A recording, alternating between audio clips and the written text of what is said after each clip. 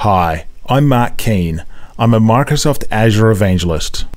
I saw a much needed gap in the Azure market and developed a tool completely based on PowerShell to help Azure customers move virtual machines effortlessly from Azure's old ASM Azure Service Management environment to Azure's new ARM Azure Resource Manager environment.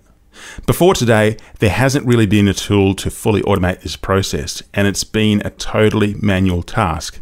It's on Microsoft's roadmap to move away from ASM, and the sooner you move away from it and onto ARM, the better you will be. The tool can automatically migrate Azure virtual machines from one subscription on ASM to another subscription on ARM. The tool takes into consideration every possible combination for the source ASM-based virtual machine. For example, if the VM sits behind a cloud service with other VMs also behind the same cloud service. Whether there's an ASM-based load balancer used, it brings across the same load balancer endpoint rules.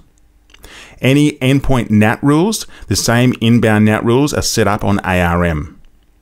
Multiple disks, other than the OS disk, if there are several data disks attached to the VM, even if they are striped in Windows, LUN IDs are kept the same. Multiple NICs, there's a primary NIC and there's secondary NICs. More than one NIC is catered for. The existing virtual network along with any subnets. Both premium storage and standard storage is catered for, instance level public IP addresses and reserved IP addresses, and the same DNS configuration on the virtual network, including the primary and secondary DNS addresses. It's a good idea to keep all virtual machines attached to the same virtual network grouped together by migrating these to the same Azure Resource Group. Furthermore, if you follow a rough ASM to ARM relationship of one virtual network to one Azure Resource Group, the tool will ensure that there will be the same virtual network configured in the same Azure Resource Group. If you had multiple virtual machines and cloud services attached to the same ASM virtual network, a replica ARM-based virtual network will be created as you move the first virtual machine member of a virtual network, then subsequent virtual machines will naturally be attached to the same virtual network as they are moved across. There is no perfect match of an ASM virtual machine configuration versus an ARM-based virtual machine configuration.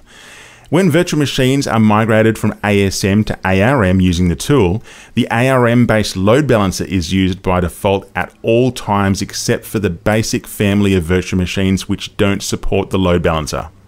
The load balancer is used for non-basic virtual machines even if there is a single virtual machine or many virtual machines, as the ARM-based load balancer is the closest match to an ASM-based cloud service. In the case of the basic family of virtual machines, an NSG, a network security group, is created, along with the same endpoint NAT rules and a dynamically assigned PIP, public IP address. If there are more than one virtual machine behind a cloud service, which is set to the basic family, then all virtual machines behind this cloud service are migrated together but without a load balancer by using an NSG network security group instead to keep the existing endpoint NAT rules in place.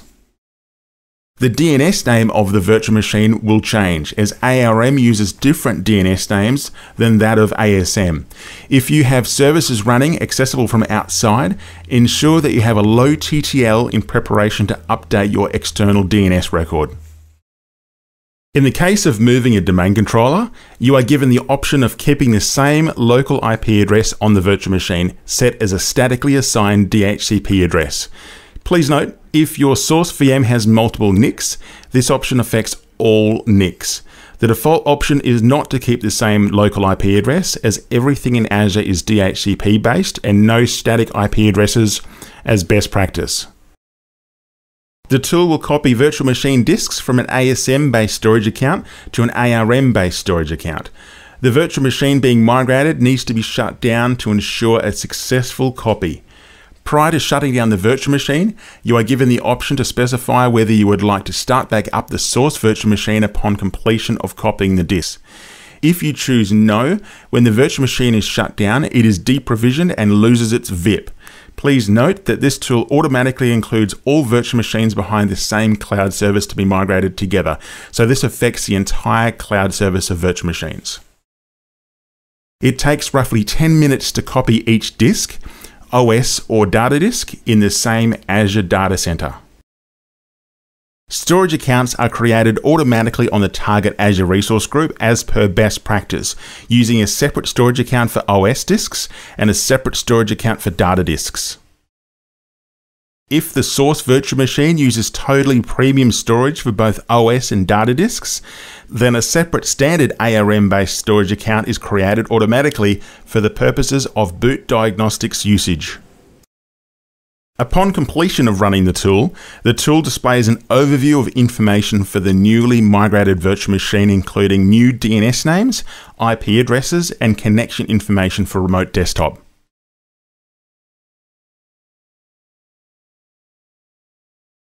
It's Marc Keane here. I'm going to demonstrate for you right now the brand new tool which I've made. It's the Azure Virtual Machine Migration Tool, which migrates virtual machines from the ASM part of Azure, which is the cloud services environment, across to the Azure Resource Manager environment. So what we've done, I've set up some virtual machines here to use as a demo. I've got this one here and I've got this one here, so 1 and 2, they're both part of the same cloud service, and I've pretty much configured it so they've got quite a few little combinations in here. And if we go through and have a look at the configuration of it, they're part of an availability set. Okay, it's a standard tier of virtual machine. Endpoints, I've got quite a few endpoints in here. I've got the remote desktop one, which is default. I have some load balanced endpoints as well, which we're going to test with to bring that across. And not only that, if we scroll down on the dashboard here, we've got several disks attached to each one. So we've got the OS disk, obviously, and we've got 2 data disks attached to it as well. We've also got an extra NIC which you can't see here. So let's jump into one of them and have a bit of a browse around and have a look and see. So if we open up Windows Explorer, we can see that my computer here, or this PC, I've got an S drive here. I've labeled Stripe because it's a Stripe. And if we have a look at the size of it, it's 2 terabytes. So I've got 2 1 terabyte Azure disks attached to this VM, likewise to the other one as well. I can go into it and I can read the data. I can create folders, which I've done here. If I open up disk management, I will see a similar configuration of the S drive. You can see it's a Stripe. So 2 1 terabyte disks, RAID 0, which gives me 2 terabytes.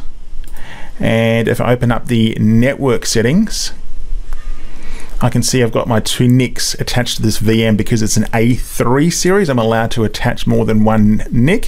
One of them is going to be the default. This one is a default NIC because it's got the default gateway attached to it. And the other one obviously will be the additional NIC, which I've attached to the VM because it doesn't have a default gateway set, but it does have an internal IP address on the same virtual network. So there you have it. So as you can see at the top, it's got the old DNS name. It's CloudOutNet, which is part of the Azure Service Management environment. We're going to minimize that and we'll kick off the tool. We put in a password to begin with at the very beginning. It's then asking for source credentials of the source Azure environment, which I'm going to put in here.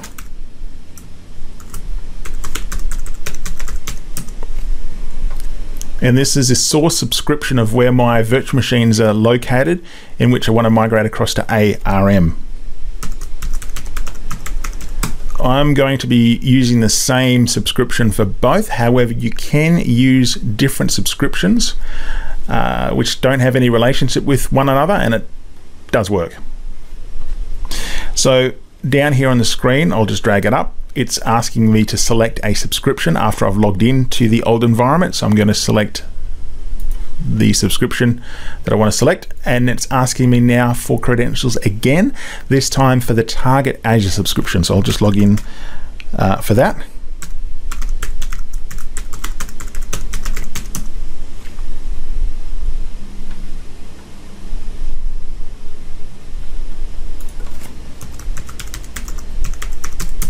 And again, it's going to take those credentials, apply them to the target Azure Resource Manager area of Azure, it'll prompt me for a list of subscriptions to use. Again, so I'll select the same subscription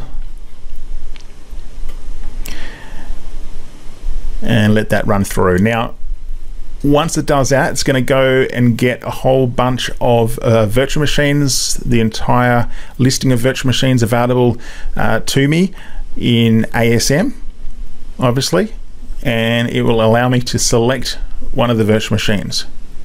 Now, while we're waiting for this, if I go back, there's two virtual machines here. They're both behind the same cloud service, same DNS name. If I select one of these virtual machines or any other virtual machine, it'll automatically, the tool will automatically see that that virtual machine is part of a cloud service, and any other virtual machines inside of that same cloud service will be migrated at the same time. So here we go. This is a listing of the virtual machines it's picked up for me, which is pretty much exactly the same mirror image of what you see there. Now, I can select one of the virtual machines that I want to migrate, that one or that one, and I click OK. It'll take that information and tell me that the virtual machine, it'll confirm it for me. It's now asking to enter a resource group, or I can use an existing one. This is obviously a resource group in the new environment, the ARM environment in Azure. So I'll enter in a new one to create, or you can select an existing one. It's up to you.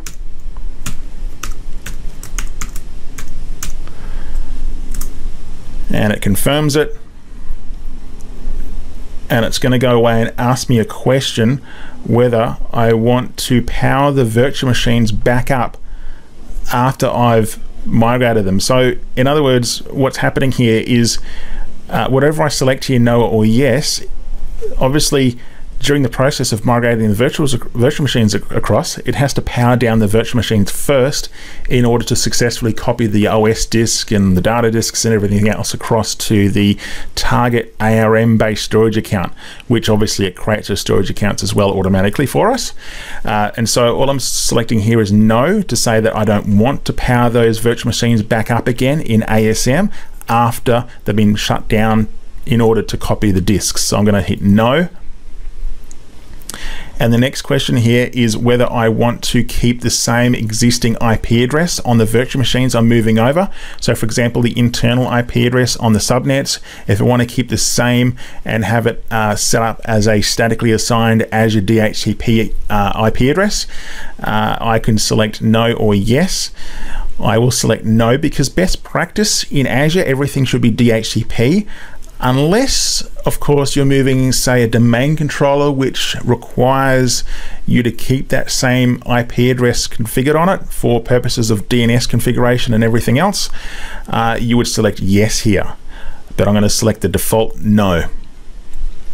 It's going to go out and get a whole bunch of other information for the virtual machine which I selected, which is this number one here. It's going to also realize at this time that, okay, this virtual machine is part of a cloud service, this one here, and there's other members or other virtual machines part of the same cloud service. So it's going to take two of these across at the same time. It's going to keep them together, grouped logically as part of the same cloud service.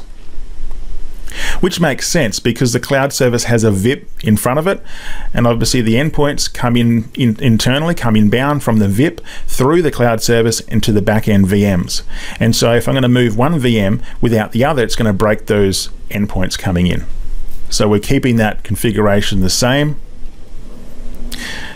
And depending on the family or the size of the VM, most of the time we will create a load balancer in the target ARM environment. The load balancer is the closest match to the cloud service, unless of course we're migrating a basic family of virtual machines which doesn't support the load balancer. In that instance, we will be setting up a network security group instead with the same inbound NAT rules. Okay, so it's going through and shutting down the source virtual machines. It's grabbed all the information, and we'll wait for that to happen. It then copies the disks. The copy process starts off and it uses the Azure PowerShell commandlet in the background. I think it's by memory start Azure blob copy. It goes through and copies the OS disks and all the data disks for each virtual machine. Obviously after it's set up the brand new storage accounts on the target side. We can have a look at that right now. In fact, if we hit refresh on resource groups here and go down and pull up the resource group which we created or we specified, it's created it already, and we can see there's 2 resources in here so far. It does all the other resources at the end, and so far we've got 2 storage accounts. We've got 1 storage account for data, 1 for OS, and at the moment it's copying the OS disk, I believe, because it does the OS disks first in that order.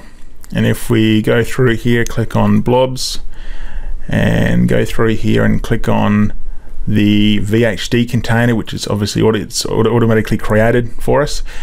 There it is. There you can see that it's copied across the, or it's copying across the VHD file for the first virtual machine. It's the OS disk. So yeah, we'll come back once this is finished copying and we'll show you the finished result.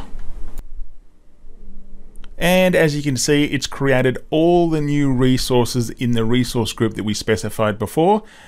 They're all listed here. We've got the availability set at the top. We've got the 2 virtual machines, 1 and 2. We've got the load balancer. We've got the 2 NICs for each of the virtual machines. We've got the extra NIC for one of the virtual machine and the extra NIC for the other virtual machine because they had more than 1 NIC attached to them. We've got a PIP, which is the public IP address, which is attached to the load balancer, and it should be set with a static IP address. We've got the virtual network that's come across with all the subnets in there, and we have the 2 storage accounts down the bottom. And as you can see on the left hand side here, the script is finished running and it displays a configuration summary or a summary of the virtual machines that have been migrated, and it gives you the handy information here with the RDP connection information. So it's got the server name with the fully qualified DNS name to connect into it. So if I was to select that entry now and copy that and then go to remote desktop and put that in, I should be able to connect straight away. It looks like it is. Yeah, it looks like it's going straight in.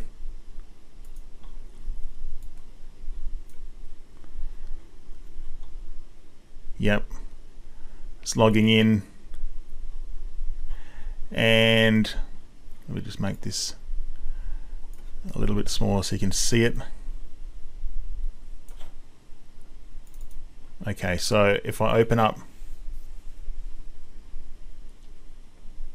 Windows Explorer, you can see I've got my Stripe drive still intact. The 2 disks attached to the virtual machine.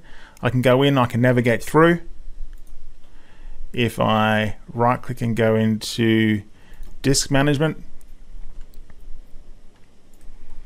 I can see my Stripe is still intact there as well. And if I open up network settings, I can see I've got my 2 network adapters here.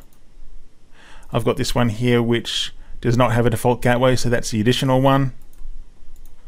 And this one does have a default gateway attached, so that's the primary NIC.